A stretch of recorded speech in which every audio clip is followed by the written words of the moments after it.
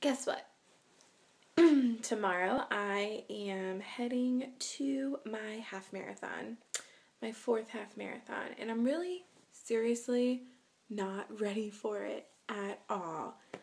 I haven't been training in the least. My friend Rachie and I, who were going to train together, our schedules were just so busy, so we didn't have any time to run together. I think we ran maybe twice, maybe 3 times, and it's just been so busy. So I was driving home from work today and I was like, what if I run in the race but I don't put my time chip on my shoe or wherever it is and just not count my time this race, because honestly, I don't want that time to be associated with me. I just don't, because I know it's going to be an awful time. So I'm still debating like whether just to run in it but not have an official time, or just get over myself and have an official time but then not be really super proud of it because I know that I didn't train and I'm running. But me and Rach and I are gonna run in it together, I think, and that'll be fun. It'll be less stressful. It's supposed to rain. So I don't know yet, but I'm just such a weirdo because I was so motivated for my last half marathon. I don't know where my motivation went, but it went super bye-byes, and so we'll see.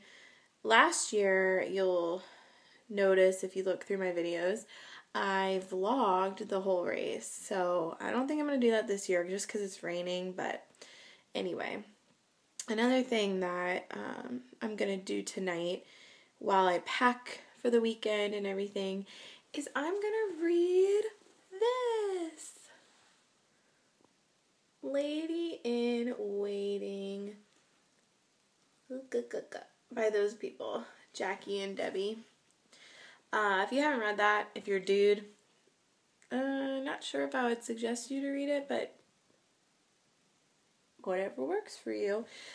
But if you're a girl, if you haven't heard of it, it's a great book. The tagline is Becoming God's Best While Waiting for Mr. Right. And I don't like it because it's preparing me for Mr. Right. That's not why I love it so much. And I love it because it helps me focus on the here and now. And the here and now is going to ultimately prepare me for the future. But I just love it. Like some of the chapter, like one of the chapters, the first chapter is Lady of Reckless Abandonment. And that term this has so much packed into it. Like reckless abandonment is huge. And it's just teaching you how to like really take advantage of your time that you have right now. Whether you're single or married, I feel like you could still read this and be like, I want to be better in my relationships all around, not just with my husband.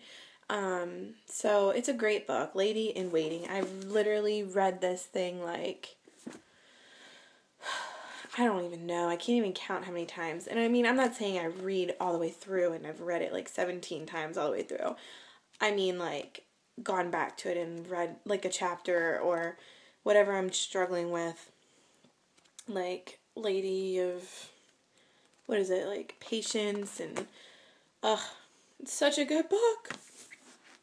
This is actually the expanded edition, where half of it is also like a study guide / devotional. So, anyway, just really trying to figure out what's going on with the lack of motivation in a lot of areas in my life, but especially with fitness. And yeah, so this book is really encouraging. So I think I'm going to just spend the night focusing on the reading because it's so easy for me to not read and like whatever. So I hope you guys are doing great. Yeah.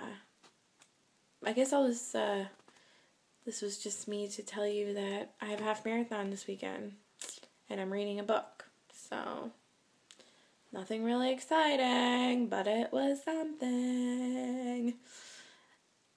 Yeah. Okay. Gonna press the red button now. See you guys. Hope you're well. Bye!